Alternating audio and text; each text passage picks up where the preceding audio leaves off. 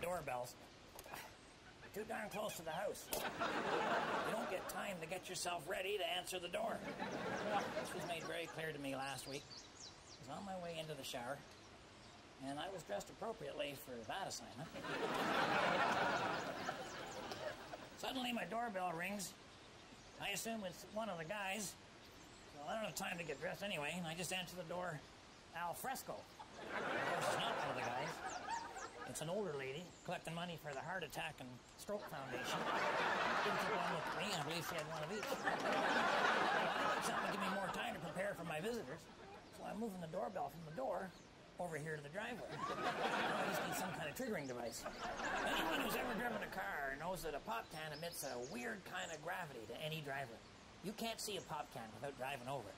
So what I'm going to do is attach one wire to the tab, and then the other one, I got a lead sinker on there. I'm going to drop that down inside the hole, and I got a wad of the Handyman secret weapon to stop the sinker from hitting the bottom of the can. But listen to what happens when the can moves.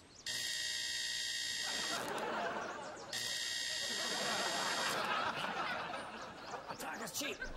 Let's have a demonstration. Better yet, let's have a cheap demonstration.